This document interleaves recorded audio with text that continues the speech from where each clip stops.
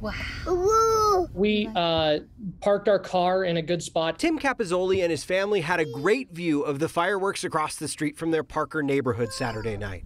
He says the kids pointed out a cool-looking firework that didn't seem to extinguish before it hit the ground. About 2 minutes later, we started to see flames in multiple different spots, kind of emerging and then growing and growing. A scary situation. We did start to have the conversation of, are we going to need to pack up our home? Douglas County was live streaming the fireworks on YouTube when all of a sudden they stopped.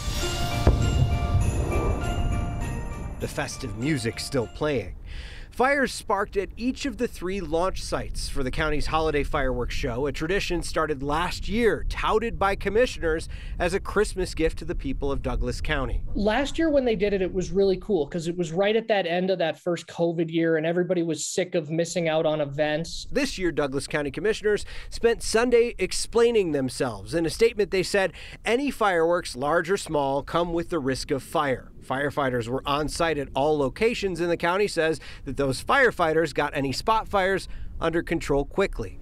They say they knew the conditions were dry, but with no wind and no fire restrictions in the county, they felt that they could do the show safely. We're happy that they wanted to do something special, but the end result could have been really, really bad. Capizzoli and several other folks we talked to today say they appreciated the idea, not the execution. If the conditions are too dangerous, it's just not worth it.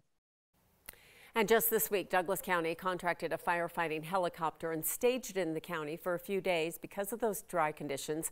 The county sheriff told us he believes the fireworks show was a bad idea with the conditions, but he said the county doesn't currently meet the criteria for fire restrictions that would have canceled the show.